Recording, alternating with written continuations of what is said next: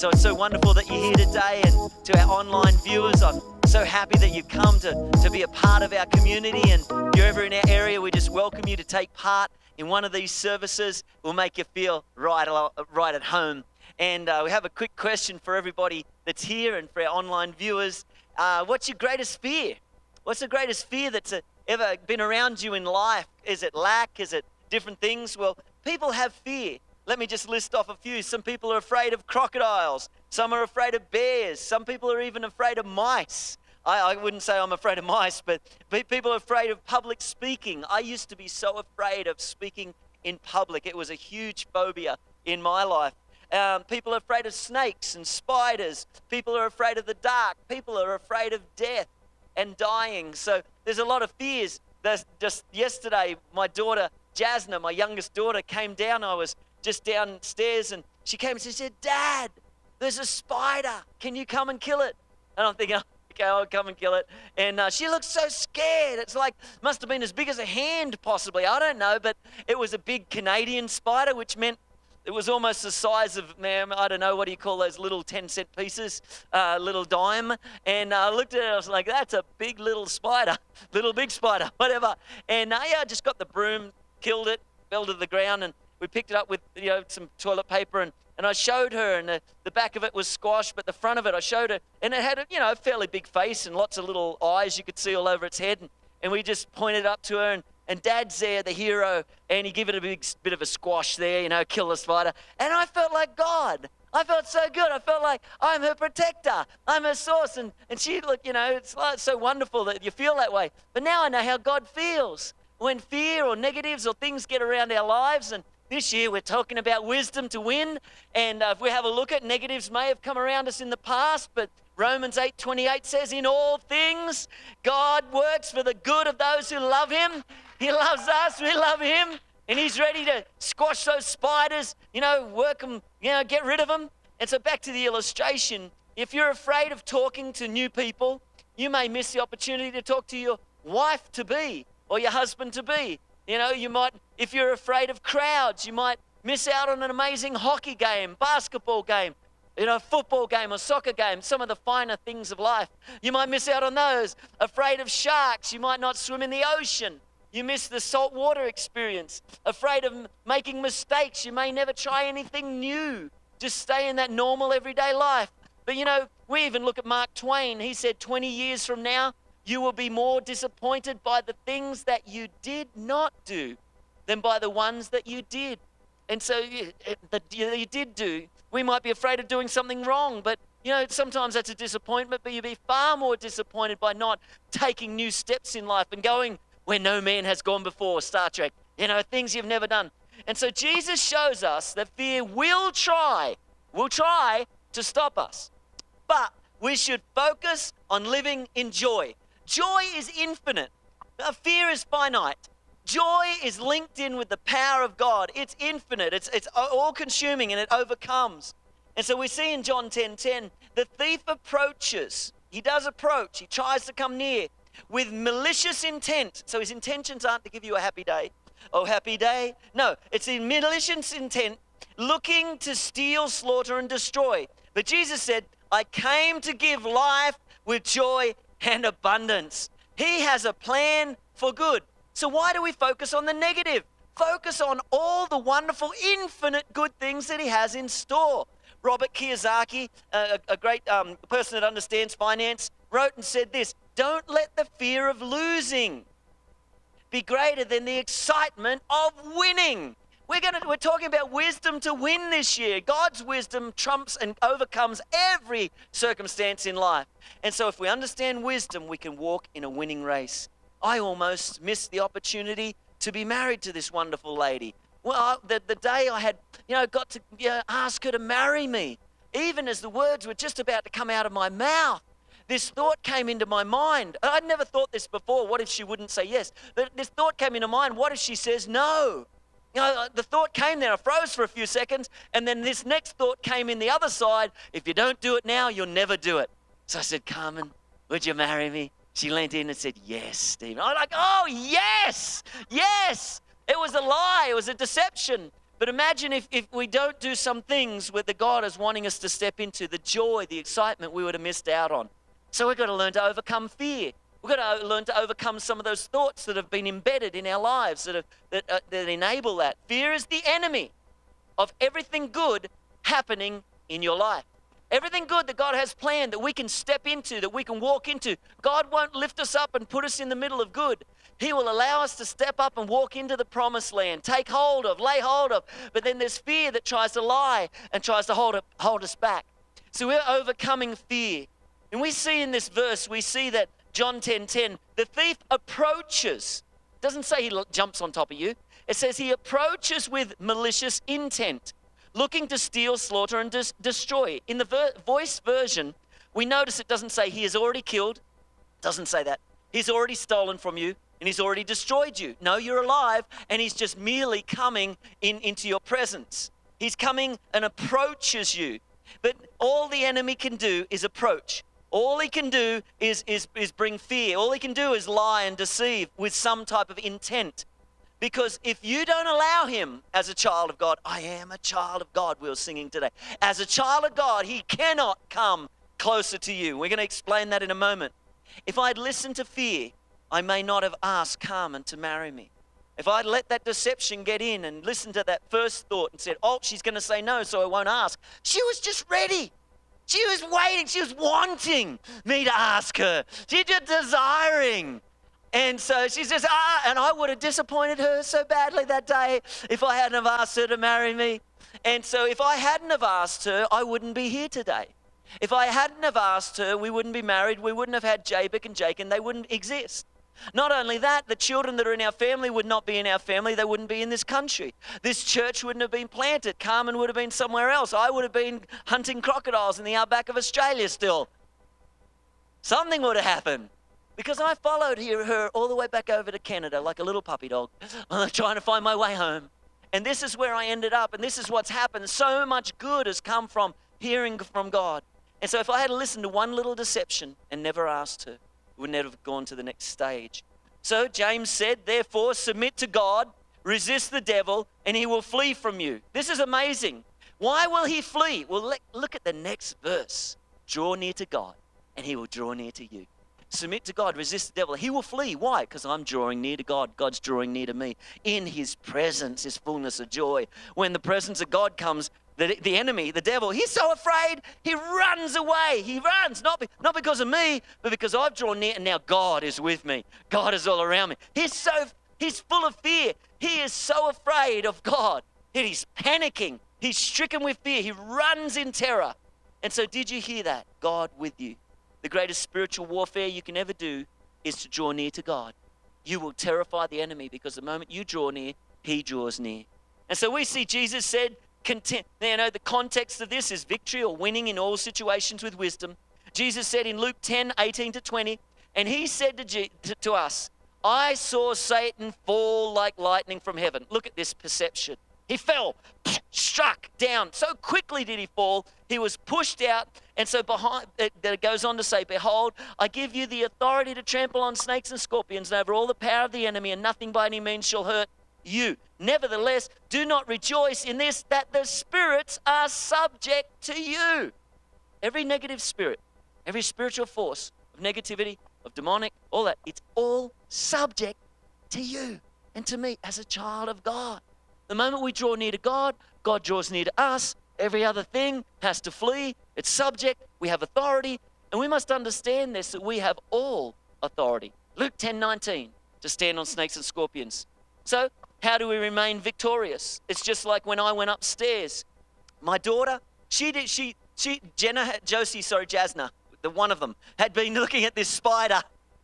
One of the millions was up on the roof, and it was one day it was above one of the seats. The other day it's above one of the doorways. The other day it's outside of Barbie's room. Barbie's room. Jasna's got a little room with all these Barbies. So many Barbies in there. I have a Barbie phobia. I think I'm afraid that's my fear is Barbies. And you go in that room and there's Barbies everywhere. Well, Jasna was afraid. This spider kept moving around. But she went and told Daddy, Daddy came up, big, strong daddy, big savior daddy. I felt like Father God. I came there, squashed that thing, pulled it down, it's in my hands, I showed her and squashed it in front of her. And that's what God loves to do for us. He's our Father. He's our protector. We draw near to him. He draws near to us. He's on our side. We have nothing to be afraid of. Everyone say, I have nothing to be afraid of, except fear itself.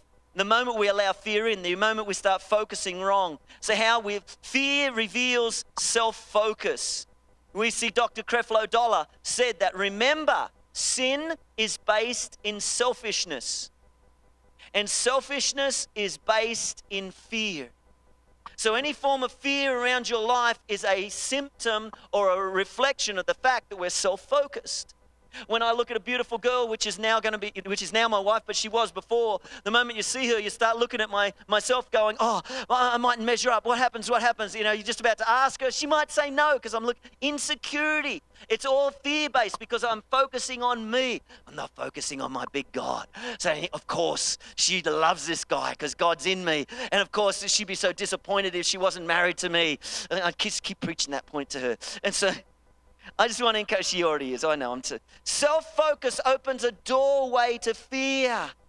The moment we keep focusing on me, I, my, all of a sudden, focus on living in joy. We see it says in John 10:10, the next part of the verse, Jesus said, I came to give life with joy and abundance. This word abundance simply means too much, overflow, excess. Like a cup trying to fill a swimming pool into that little cup. It's too much to have. God has more than you ever would even understand. But all we need to do is focus, link up. Now, all that source is at our disposal. While we're looking at fear, we're cut off from the source. Protection, grace, all these things. And now we're deceived and lied to. Make poor choices. Dr. Carmen is going to share with us today how each one of us can open up to this wonderful thing, overcome fear, live in joy, have abundance because of all the wisdom that God has for us to win. So Proverbs chapter 3 verse 17 says, wisdom will lead you to a life of joy and peace. Turn to the person beside you and say, wisdom will lead you. Wisdom will lead you to a life of joy and peace. And so over the last few weeks, we've been talking about this life of joy that God wants us to live, this life of joy that wisdom will lead us into, and that there are some hindrances to joy. And we looked at a few of these hindrances. The first hindrance we talked about was stress. The second hindrance we talked about was worry. And today, the third hindrance to joy is fear. Proverbs chapter 12, verse 25. Anxious fear brings depression, but a life-giving word of encouragement can do wonders to restore joy to the heart. So it says where there's fear, where there's that anxiety and fear, it's going to bring depression into someone's life. But it says there is a life-giving word of encouragement that is going to bring a restoration of joy to the soul of your life. And the footnotes say here, sometimes we have to find the life-giving word of encouragement rising up in our own heart. It means we're not looking to an outside source. We're not looking to someone else. Will everybody just come and encourage me? Can y'all come pat me on the back when you leave today? Will y'all come and encourage me today? No, it says that you're going to look on the inside of you and draw from the inside of you the word that is going to rise up and encourage your own heart. It says this is the secret of finding perpetual encouragement by the word that lives in us. So if it's your first Sunday to church and you've never heard the preached word before, then today the word's going to go into your heart and you're going to be able to draw from it that joy and that encouragement when you need it. If you've been in church before and you're continually hearing the preached word of God and you're going to the Bible and getting the word into your life, there is a reservoir of encouragement on the inside of you, and you go when you need it. You go, you reach in and you draw the life-giving word out to encourage yourself in the Lord. And that's what brings a perpetual joy into our life, is the reservoir of encouragement from the word that is already within us.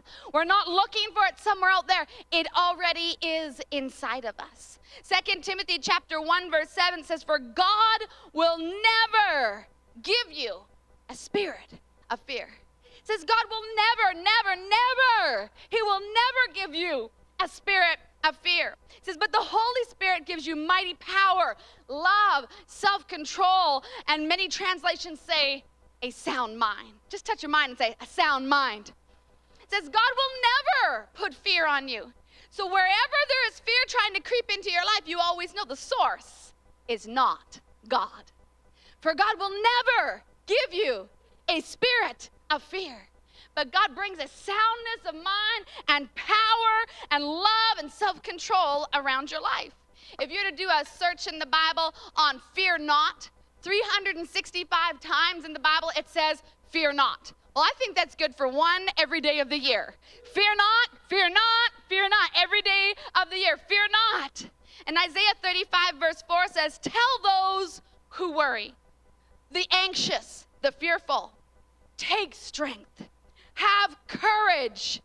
There's nothing to fear. Let's say that part out loud. There's nothing to fear. It says, I want you to tell people who are worried, people who have some anxious thoughts, people who are fearful. It says, tell them, take strength. Have courage. There's nothing to fear.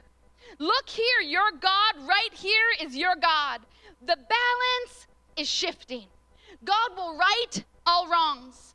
None other than God will give you success, and he is coming to make you safe. Isn't that good? It says, the balance is shifting. If there's been some wrong things that have happened, if there's been some situations where you haven't been treated properly, the balance is shifting. God will come and he will right the wrongs. That you have nothing to fear because God himself will fight for you. Have you ever wanted to fight for yourself?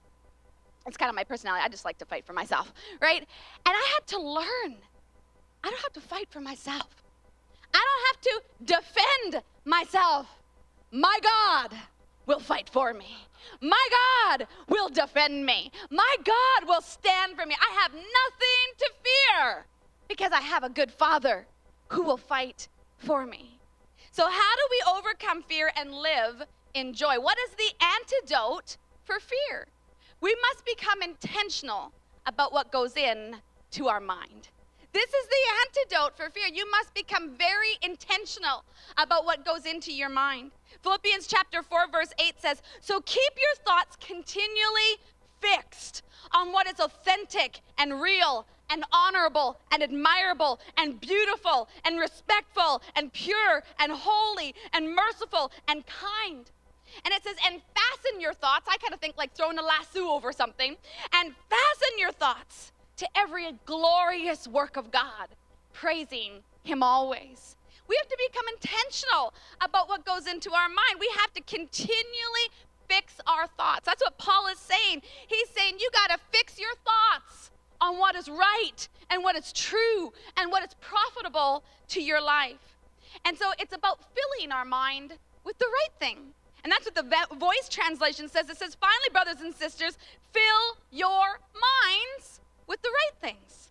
And a lot of times people recognize they have wrong thinking. And so they begin to focus on getting rid of the wrong thinking.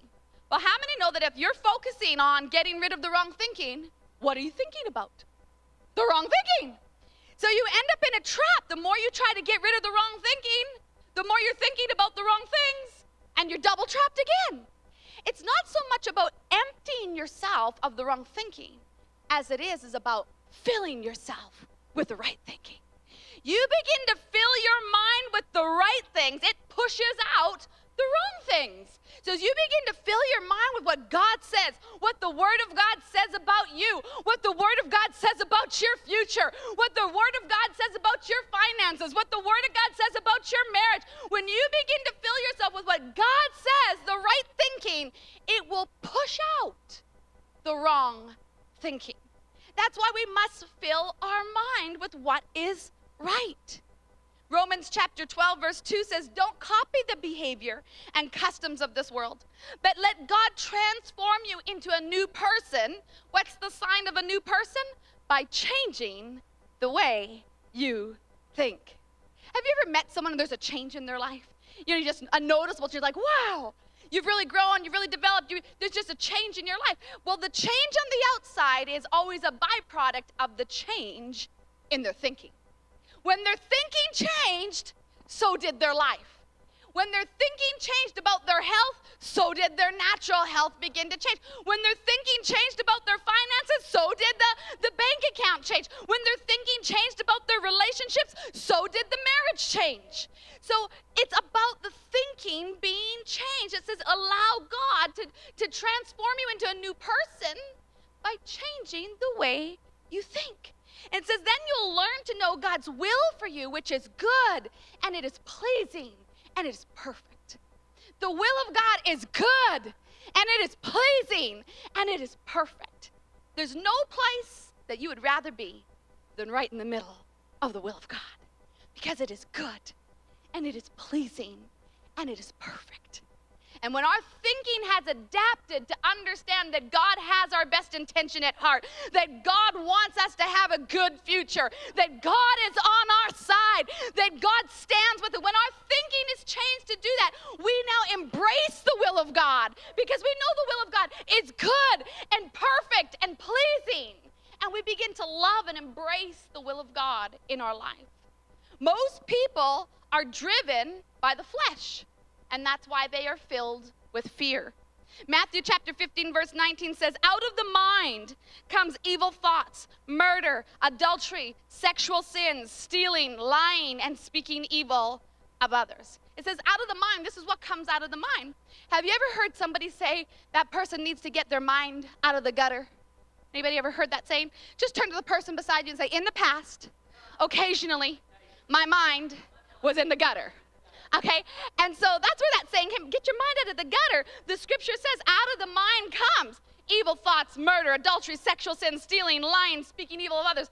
It says it didn't say that it came from an action. It says it started in the mind.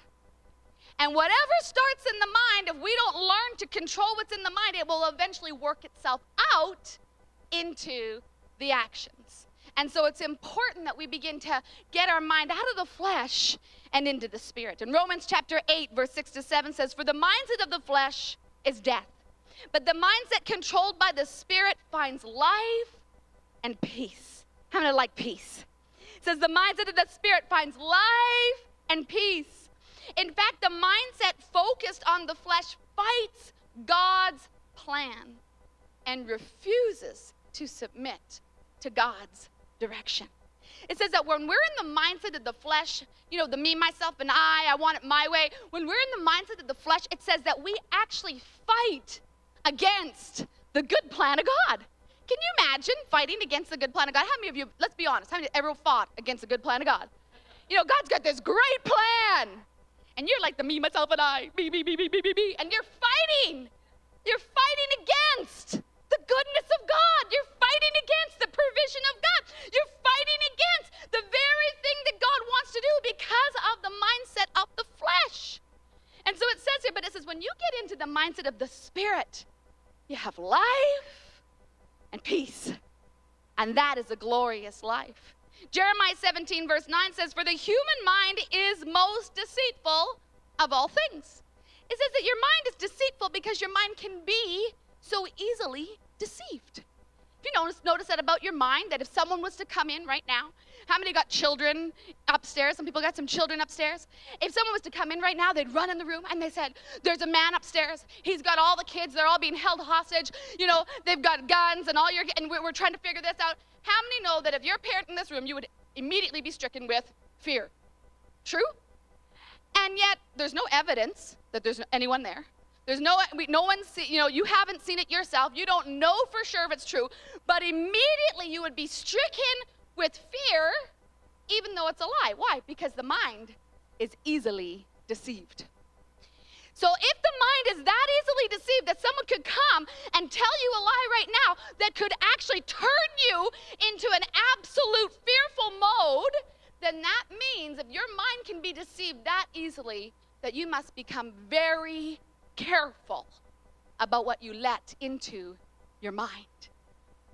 Because your mind is looking to grab hold of something, so you must feed your mind truth.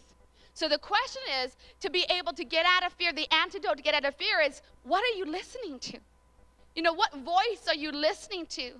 And Romans chapter 10, verse 17 says, so faith comes from hearing, and hearing the word of God. That we have to continually hear and hear and hear and hear and hear again the word of God, because our mind is looking to grab hold of something. Our mind is looking to be filled, so we need to fill it with the right things, with the word of God. Luke chapter 8, verse 18 says, so pay careful attention to your hearts as you hear my teaching. For those who have open hearts, even more revelation will be given until it overflows. It says that if you're listening, if you're really listening, that you won't just hear, but you'll have revelation. How many know that you can be in church and not really be in church? Okay? You can be in church and not get anything. The word can be good. The worship can be good. God can be there, and you can leave just as empty as you came in. Because you were there, but you weren't really there. But it says, if you will listen, if you'll have your ears open on the inside of you, if you come with an expectation of, God, your word is going to fill me this morning. God, you're going to speak to me. God, I know I'm going to get something today. It says that you will not just hear, but you will have revelation. And the thing about revelation is it cannot be easily stolen. How many know that you can hear something and 2 days later you can't remember what you heard? But when you have revelation, it goes deep into the inside of you. And it cannot just be easily robbed from you. And so you have to have the ears. You choose to allow your ears to be open to revelation.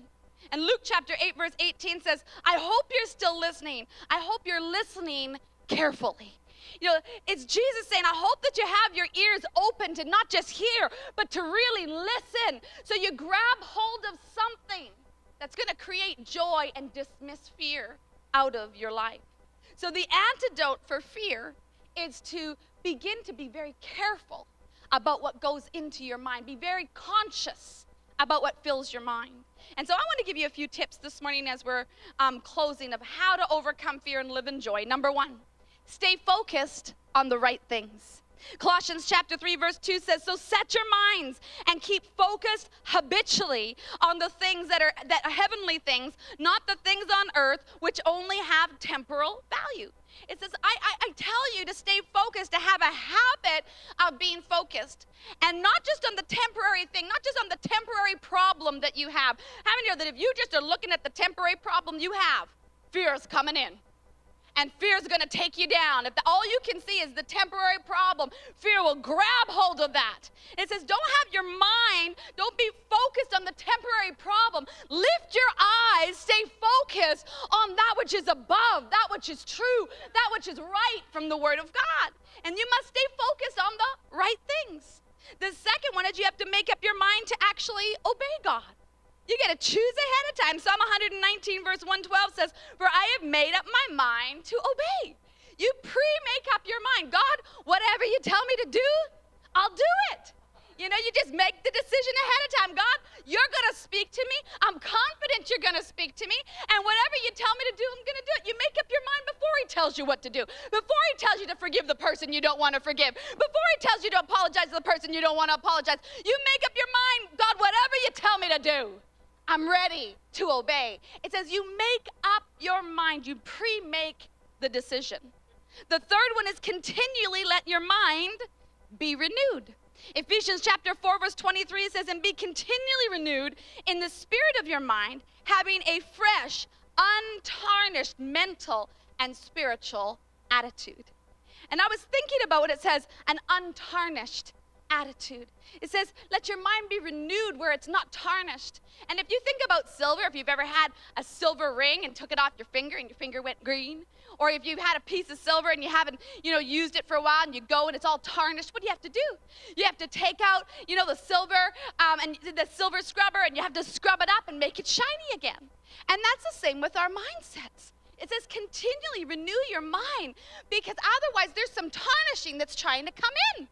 There's some wrong mindsets that are trying to come into you. We live in the world. We're not of the world, but we live in the world. So guess what? There's some tarnishing trying to come around your mindsets. And the Holy Spirit says, get out the cloth and renew the mind. Get out the Word of God and renew the mind. Scrub the mindsets so that it can shine again. And how many know that we can teach you the Word, but we can't scrub the mindsets for you. We teach you how to do it, but it's your job to pick up the cloth. It's your job to pick up that word of God and renew your mind and scrub that thing so you begin to shine again, so your mindsets are shining, so everything inside of you is shining again because you picked up the cloth and you're shining off the tarnish so that you rise again. Only you can do it. No one can do it for you. Wouldn't it be a beautiful thing if they could? But they can't. So it's our responsibility to understand I must continually renew my mind. Turn to the person beside you and say, next time I see you, you'll be shinier. Number 4, when distractions come, keep your mind on Jesus. There's so many distractions that will come in life. 2 Timothy chapter 2, verse 8 says, keep your mind on Jesus Christ. When distractions come, go back to the source. Go back to your leader. Go back to your God. Keep your mind back on the one who is in charge of your life, who leads your life with dignity, who leads your life with integrity, who leads your life into purpose and satisfaction. When distractions come, go back to the source, your leader, Jesus Christ. Number 5, set your mind in the right direction. 1 Chronicles chapter 22, verse 19 says, now set your mind and your heart to seek the Lord your God. Set your mind in the right direction, that I will not make a major decision without seeking my God. I will not make a major decision without seeking my God. Set your mind in the right direction. The right direction is, God, you lead, I follow. That is the right direction. God, you lead, I follow. How many have been the leader of their own life and made some mistakes? Didn't work out real well, did it? You know? So now it says set yourself in the right direction. Set your mind in the right direction. God, you lead, I follow. I like being the follower, God. I like you being the leader, God, because you already know what's up ahead, God. And when you lead, it's a whole lot less complicated, right? And so set your mind in that direction to seek God for his guidance and direction. Number 6, to be able to have this antidote for fear and walk in joy is that we have to repent. People don't like this word, but it's a Bible word, so it doesn't matter. Repent simply means, Acts chapter 3, verse 9, it says, so repent, change your mind and purpose. To repent is to change the way you think about something, which then changes the way you act about the same thing. It says, repent, change your mind and your purpose, turn around and return to God. It says that your sins may be erased, blotted out, wiped clean. The times of refreshing may come to you from the presence of the Lord. You know, a lot of times people say, you know, what I need, I need a holiday. No, you need refreshing. I can go on a holiday and not come back refreshed. If you have kids, you can go on a holiday and not come back refreshed. Right? And that's the truth. And I'm not against holidays. Please take a holiday. Not all at the same time, but please take a holiday, especially my leaders' schedule. Okay, but the thing is that you don't need a holiday, you need refreshing. And what does the scripture say will bring refreshing? Repentance. Change the way you think, and you'll be refreshed. It's got to get old thinking the same way. It's got to get frustrating thinking the same way, doing the same thing, hitting your head against a brick wall, spinning the wheels. It's got to be frustrating. But the refreshing comes when you repent and change the way you think, which changes the way you do things. So God promises that those times of refreshings, they come if we will embrace the change into our mindsets and into our actions. And the last one, number 7, how the antidote for fear is to allow yourself to come into his presence. And that's what he said, that refreshing will come from the presence of the Lord. Psalm 94 verse 19 says, whenever my busy thoughts were out of control. Turn to the person beside you and say, there are some times that my thoughts have been so busy, it's been out of control. Don't you love the Bible? You know, it says, whenever my busy thoughts were out of control, the soothing comfort of your presence calmed me down and then overwhelmed me with delight. How do you calm yourself down? You got to get into his presence. How do you get overwhelmed with his goodness, with his delight in his presence? It says sometimes your thoughts are so busy, it's all over the place, it's all over the map. Your mind is running. It's going everywhere. Your thoughts are so busy, so confused. And the only antidote for that is the presence of God. You cannot calm that down by yourself. I'm sure there's a few pills out there you could probably take that might work, for a moment. But the truth is, the true antidote is the presence of the Lord. When we come into the presence of God, it says, you calmed me down. And then you overwhelm me with your presence. You overwhelm me with your goodness. You overwhelm me, God. And so it says you must allow yourself to come into the presence of God. God's presence is already ready. You don't have to stand in a certain position. You don't have to, cross your legs and tilt your head and all these different things. There's nothing crazy about it. You simply just come into the presence of God. If you are a child of God and you are thankful for what God has done for you, the Bible says you can literally just walk into that gate with your thanksgiving and walk right into the presence of God. That gate, it is swung open to the child of God with a thankful heart. You can walk straight into that presence of God, and where all your busy thoughts are out of control, he will soothe them with his presence. And I believe bring a redirection and a wisdom and a counsel to you, so that you will have the remedy for joy. Proverbs 16 verse 3 says, roll your works upon the Lord. Commit and trust them wholly to him, because he will cause your thoughts to become agreeable to his will, and so shall your plans be established and succeed.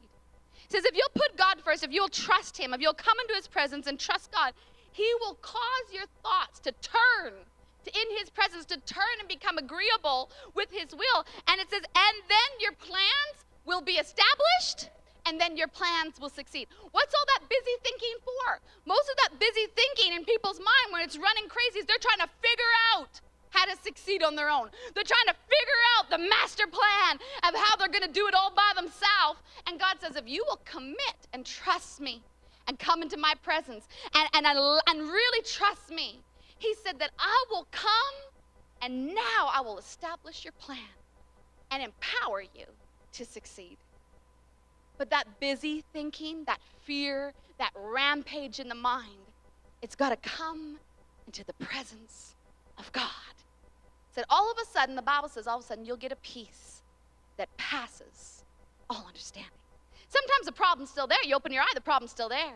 But now you got peace about it. Now you're looking at it totally different. You're not looking at it with the same glasses anymore. Before it was chaos. Now you got peace. It's a peace that passes understanding, because you know, God, I'm trusting you. And God, you got my back on this thing. God, I'm trusting you. And I know you're fighting for me. God, I'm trusting you. And in you, God, I know I'm safe. As long as I continue to put you first, it's going to be all right. And that's where fear is diminished, and joy and peace well up inside of us. And that's what I want to pray for you for this morning. And so if you can close your eyes and bow your heads this morning. Those of you who are watching with us online, we're going to pray together as a community of faith right now. And as we pray together, we encourage you to boldly, wherever you're watching this, speak these words out of your mouth. Begin to pray and confess with us. And as we activate our faith, we're going to agree with you as well for over your situation, that peace and joy will come to your situation as you put your trust fully in God. If you trust him, he's got you. If you'll trust him, he's got you. And so I encourage you, as we're about to pray, transfer that trust off of yourself and onto him. And so this morning, with every head bowed, every eye closed, if you're in the place that you've never given your life to Jesus, maybe you've never said, Jesus, I need you to be the leader in my life. Not just a God, no, my God, my leader. If you've never done that, or maybe you've done it a long time ago and right now you realize that you haven't really been putting God first and you need to recommit that to God today, I want to encourage you, this is your moment. This is your moment. That God has brought you to this place for such a time as this. It's your moment to transfer that trust onto God. And the second thing I want to pray for today is if you know there's fear. You know there's a fear that's been haunting you. There's a fear that's been crouching around your door. And today you want to come into the presence of God and be able to see that fear diminish and walk out with a new peace. Walk out with a newfound, lasting joy. I'd love to pray with you today. And so if either of those are you this morning, I just want you to slip up your hand, slip it right back down so I know it's you today. I like to activate my faith for those who are receiving when I pray for you. So if that's you, I want you to lift your hand, give me a wave, let me know that you're receiving. See, when we lift our hand, we also draw on the presence of God, and we say, God, I heard your word, and I know that's for me. If there was no one else in the room, God, I know that was spoken for me, and I receive it. So when we respond, that's what we say. And so this morning, as those of you who have responded and lifted your hand, I want to pray with you today. So I encourage you first to repeat these words after me, and then I want to pray for you as well. So I encourage you to say these words and say, Jesus, today I make the choice of my own free will. I choose you, Jesus, as the leader in my life. I open the door of my heart and I say, Jesus, you have a place, first place in my heart. I thank you that you are leading me into my purpose. I thank you that the wisdom of your word is going to direct my path in Jesus' name. In Jesus' name. Now, Father, every person who's lifted their hand, right now, we just thank you for your anointing coming around them. God, you are as close to us as the breath we breathe.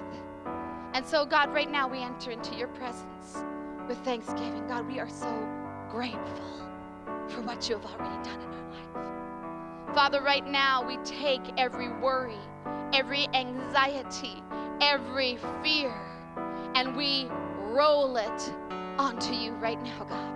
We transfer our trust in your presence, God. We transfer it off of our shoulders onto your shoulders, God.